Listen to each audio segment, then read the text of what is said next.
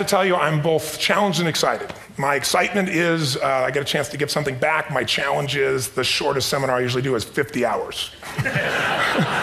And I'm not exaggerating. I do weekends, and what I do more than that, obviously, coach people, but I'm into immersion, because how'd you learn language?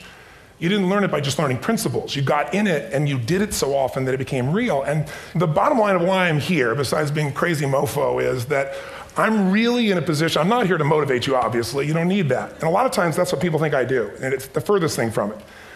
What happens, though, is people say to me, well, I don't need any motivation. And I say, well, that's interesting. That's not what I do. I'm the why guy. I don't know why you do what you do. What is your motive for action? What is it that drives you in your life today, not 10 years ago, or are you running the same pattern? Because I believe that the invisible force of internal drive activated is the most important thing in the world. I'm here because I believe emotion is the force of life.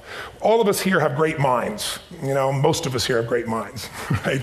I don't know if I'm in the category, but we all know how to think. And with our minds, we can rationalize anything. We can make anything happen. We can, I agree with what was described a few days ago about this idea that people work in their self-interest. But we all know that that's bullshit at times. You don't work in your self-interest all the time. Because when emotion comes into it, the wiring changes in the way it functions. And so it's wonderful for us to think intellectually about how the life of the world is, and especially those who are very smart. We can play this game in our head, but I really want to know what's driving you. And what I'd like to maybe invite you to do by the end of this talk is explore where you are today for two reasons. One, so that you can contribute more. And two, so that hopefully we can not just understand other people more, but maybe appreciate them more and create the kinds of connections that can stop some of the challenges that we face in our society today. They're only going to get magnified by the very technology that's connecting us, because it's making us intersect. And that intersection doesn't always create the view of everybody now understands everybody and everybody appreciates everybody. So I've had an obsession basically for 30 years.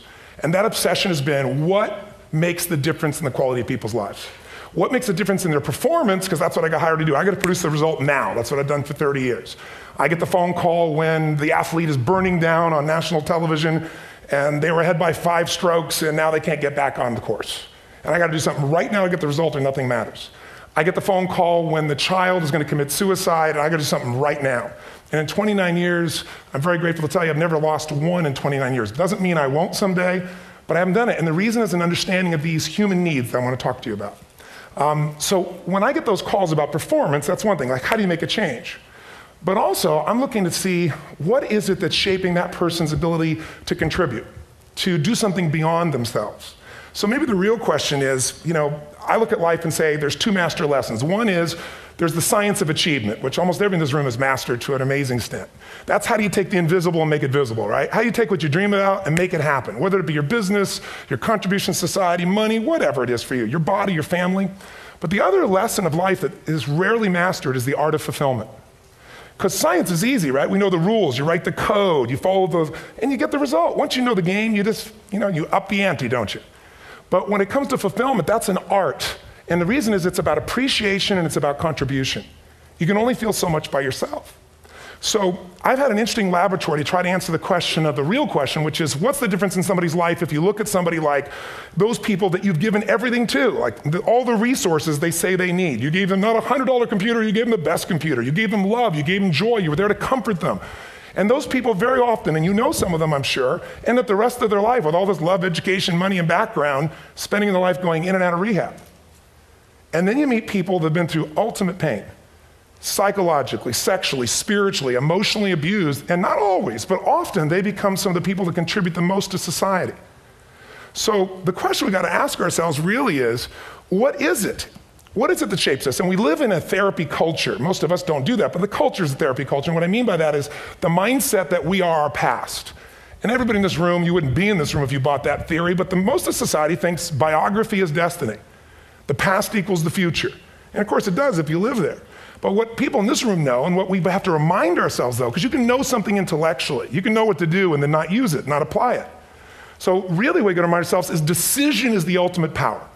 That's what it really is. Now, when you ask people, have you failed to achieve something? How many have ever failed to achieve something significant in your life? Say, I. Thanks for the interaction on a high level there. But if you ask people, why didn't you achieve something? Somebody who's working for you, or a partner, or even yourself, and you failed to achieve a goal, what's the reason people say they failed to achieve? What do they tell you? didn't know enough, didn't have the knowledge, didn't have the money, didn't have the time, didn't have the technology, you know, I didn't have the right manager, didn't have the Supreme Court.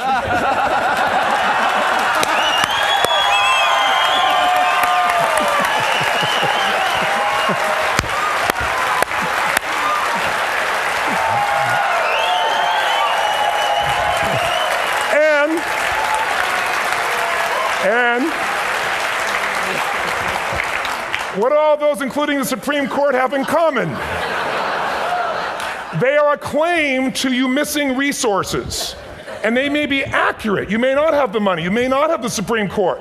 But that is not the defining factor.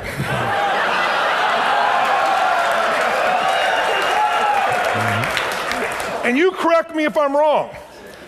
The defining factor is never resources, it's resourcefulness. And what I mean specifically, rather than just some phrase, is if you have emotion, human emotion, something that I experienced from you day before yesterday at a level that is as profound as I've ever experienced, and if you'd communicated with that emotion, I believe you would have beat his ass and won.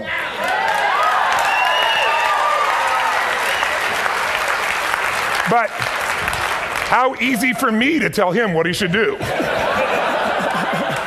Idiot, Robbins. But I know when we watched a debate, at that time, there were emotions that blocked people's ability to get this man's intellect and capacity and the way they came across to some people in that day. Because I know people that wanted to vote in your direction and didn't, and I was upset.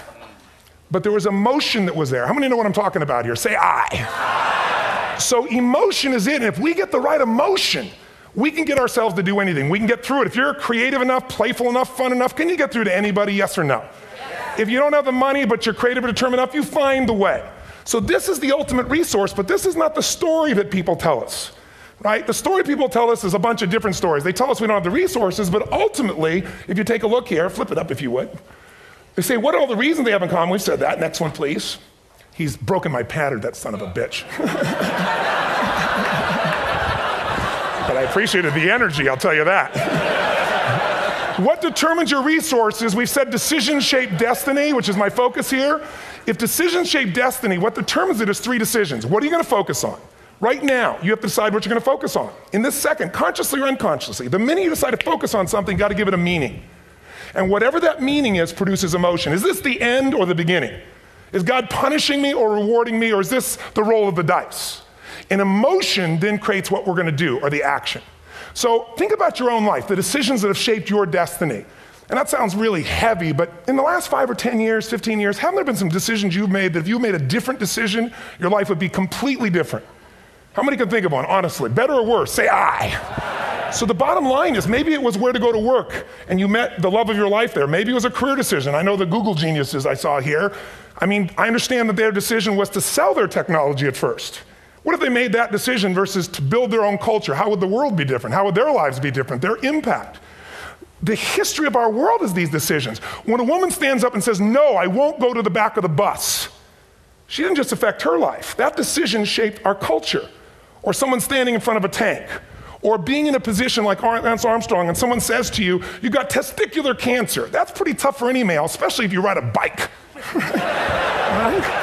You got it in your brain, you got it in your lungs. But what was his decision of what to focus on? Different than most people. What did it mean? It wasn't the end, it was the beginning. What am I going to do? He goes off and wins 7 championships he never won once before the cancer because he got emotional fitness, psychological strength. That's the difference in human beings that I've seen of the 3 million I've been around. Because that's what my lab. I've had 3 million people from 80 different countries that I've had a chance to interact with over the last 29 years. And after a while, patterns become obvious. You see that South America and Africa may be connected in a certain way, right? Other people say, oh, that sounds ridiculous. It's simple. So what shaped Lance? What shapes you? 2 invisible forces, very quickly. 1, state. We all have had times. Have you had a time you did something and after you did it, you thought to yourself, I can't believe I said that. I can't believe I did that. It was so stupid. Who's been there? Say I. Have you ever done something after you do it, you go, that was me. Right? It wasn't your ability, it was your state. Your model of the world is what shapes you long term. Your model of the world is the filter. That's what's shaping us. That's what makes people make decisions. We want to influence somebody, we got to know what already influences them. And it's made up of 3 parts, I believe. First, what's your target? What are you after? Which I believe it's not your desires. You can get your desires to goals. How many of you got a goal, desire, and thought, is this all there is? How many have been there? Say aye. So it's needs we have. I believe there are 6 human needs. Second, once you know what the target that's driving you is and you uncover it for the truth, you don't form it, you uncover it. Then you find out what's your map. What's the belief systems that are telling you how to get those needs? Some people think the way to get those needs is destroy the world. Some people is to build something, create something, love someone. And then there's the fuel you pick. So very quickly, 6 needs. Let me tell you what they are. First one, certainty. Now these are not goals or desires. These are universal. Everyone needs certainty that they can avoid pain and at least be comfortable. Now how do you get it? Control everybody, develop a skill, give up, smoke a cigarette. And if you got totally certain, ironically, even though we all need that, like if you're not certain about your health or your children or money, you don't think about much more. You're not sure the ceiling's gonna hold up, you're gonna listen to any speaker. But while we go for certainty differently, if we get total certainty, we get what? What do you feel if you're certain? You know what's gonna happen, when it's gonna happen, how it's gonna happen, what would you feel? Bored out of your mind. So God, in her infinite wisdom, gave us a second human need, which is uncertainty. We need variety. We need surprise. How many of you here love surprises? Say aye. Bullshit. You like the surprises you want. The ones you don't want, you call problems, but you need them. So variety is important. Have you ever rented a video or a film that you've already seen? Who's done this? Get a fucking life. Right? Why are you doing it? You're certain it's good because you read it before, saw it before, but you're hoping it's been long enough you've forgotten enough there's variety. Third human need, critical, significance. We all need to feel important, special, unique. You can get it by making more money. You can do it by being more spiritual. You can do it by getting yourself in a situation where you put more tattoos and earrings in places humans don't want to know. Whatever it takes. The fastest way to do this, if you have no background, no culture, and no belief in resources or resourcefulness, is violence. If I put a gun to your head and I live in the hood, instantly I'm significant. 0 to 10, how high? 10. How certain am I you're going to respond to me? 10. How much uncertainty? Who knows what's going to happen next? Kind of exciting, like climbing up into a cave and doing that stuff all the way down there. Total variety and uncertainty. And it's significant, isn't it? So you're willing to risk your life for it. So that's why violence has always been around and will be around unless we have a consciousness change as a species. Now you can get significance a million ways, but to be significant, you got to be unique and different. Here's what we really need. Connection and love, fourth need. We all want it. Most people settle for connection because love's too scary.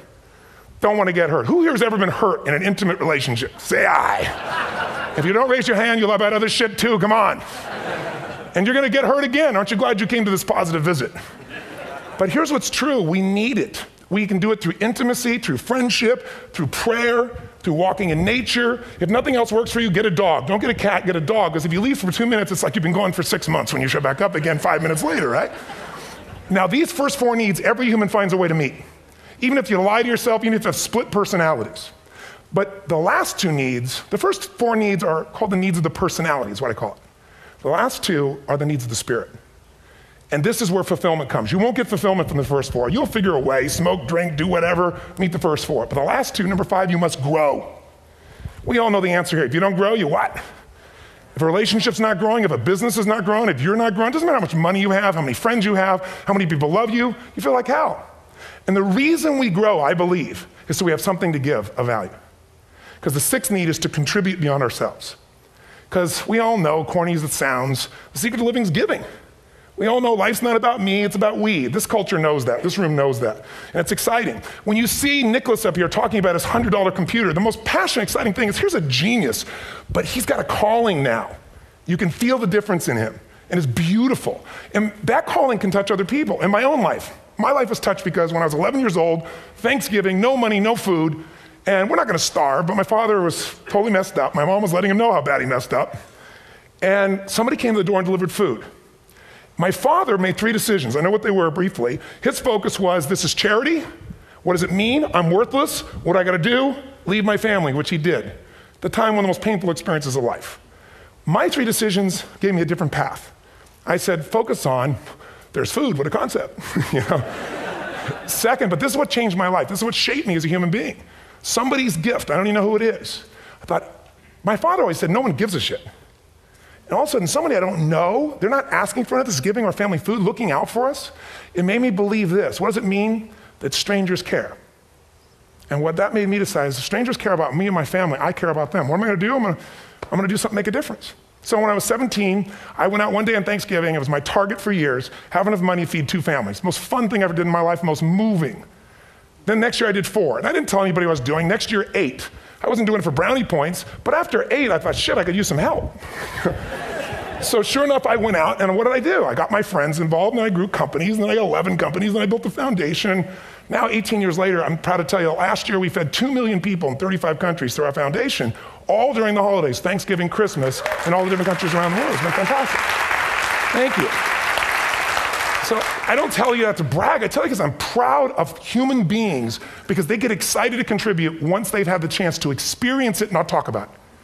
So finally, I'm about out of time, the target that shapes you, here's what's different about people. We have the same needs, but are you a certainty freak? Is that what you value most, or uncertainty? This man here couldn't be a certainty freak if he climbed through those caves.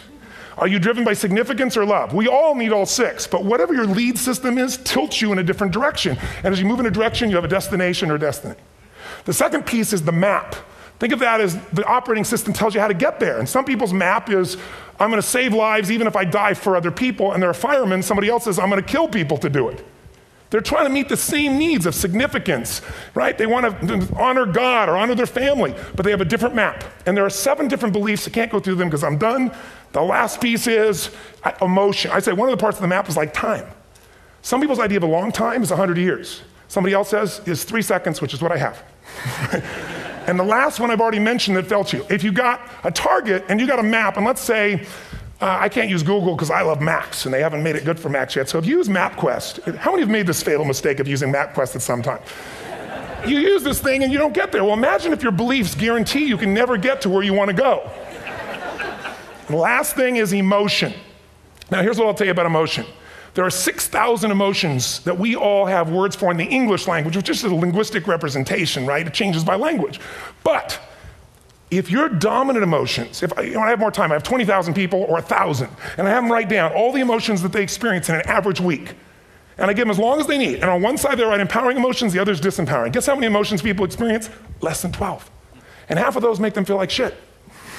So they got 5 or 6 good frickin' feelings, right? It's like they feel happy, happy, excited, oh shit, frustrated, overwhelmed, depressed. How many of you know somebody who no matter what happens finds a way to get pissed off? How many know somebody like this? Or no matter what happens, they find a way to be happy or excited. How many know somebody like this? Come on.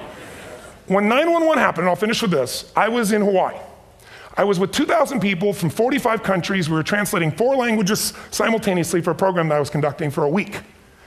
The night before was called Emotional Mastery. I got up, had no plan for this, and I said, we had all this fireworks, I do crazy shit, fun stuff. And then at the end I stopped, and I had this plan I was gonna say, but I never do what I'm gonna say. And all of a sudden I said, when do people really start to live? When they face death. And then I went through this whole thing about if you were gonna get off this island, if 9 days from now you were gonna die, who would you call, what would you say, what would you do? One woman, well that night is when 9/11 happened. One woman had come to the seminar, and when she came there, her previous boyfriend had been kidnapped and murdered. Her friend, or her new boyfriend, wanted to marry her, and she said no. He said, if you leave and go to that Hawaii thing, it's over with us. She said it's over. When I finished that night, she called him and left a message, true story, at the top of the World Trade Center where he worked, saying, honey, I love you. I just want you to know, I want to marry you. It was stupid of me. She was asleep, because it was 3 a.m. for us, when he called her back from the top and said, honey, I can't tell you what this means. He said, I don't know how to tell you this, but you give me the greatest gift, because I'm going to die. And she played the recording for us in the room. She was on Larry King later. And he said, you're probably wondering how on earth this could happen to you twice. And he said, all I can say to you is, this must be God's message to you, honey. From now on, every day, give your all, love your all. Don't let anything ever stop you. She finishes, and a man stands up and he says, I'm from Pakistan, I'm a Muslim. I'd love to hold your hand and say I'm sorry, but frankly, this is retribution. I can't tell you the rest because I'm out of time.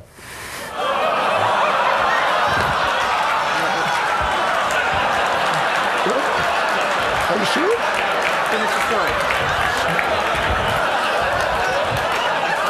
10 seconds. 10 seconds. No, I want to be respectful. 10 seconds. All I can tell you is I brought this man on stage with a man from New York who worked in the World Trade Center, because I had about 200 New Yorkers there. More than 50 lost their entire companies, their friends, marking off their Palm Pilots. One financial trader, this woman made of steel, bawling. 30 friends crossing off that all died. And what I did to people said, what are we going to focus on? What does this mean, and what are we going to do? And I took the group and got people to focus on, if you didn't lose somebody today, your focus is going to be how to serve somebody else. There are people, one woman got up and she was so angry and screaming and yelling. She wasn't from New York, she's not an American, she doesn't know anybody here. I said, you always get angry. She said, yes. Guilty people got guilty, sad people got sad. And I took these two men and did what I call an indirect negotiation. Jewish man with family in the occupied territory, from New York, who would have died if he was at work that day. And this man who wanted to be a terrorist, and made it very clear. And the integration that happened is on a film, which I'll be happy to send you, so you can really see what actually happened instead of my verbalization of it. But the two of them not only came together and changed their beliefs and models of the world, but they've worked together to bring, for almost 4 years now, to various mosques and synagogues, the idea of how to create peace. And he wrote a book, which is called My Jihad, My Way of Peace. So transformation can happen. So my invitation to you is this. Explore your web, the web in here. The needs, the beliefs, the emotions that are controlling you, for two reasons. So there's more of you to give. Achieve too, we all want to do it, but I mean give, because that's what's going to fill you up. And secondly, so you can appreciate, not just understand, that's intellectual, that's mind, but appreciate what's driving other people. It's the only way our world's going to change. God bless you, thank you, I hope this was served. Tony Robbins.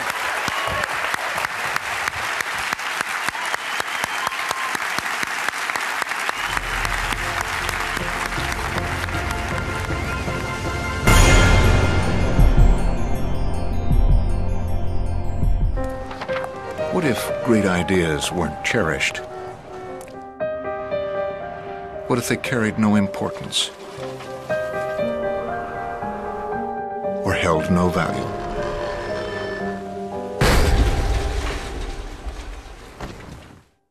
There is a place where artistic vision is protected, where inspired design ideas live on to become ultimate driving machines.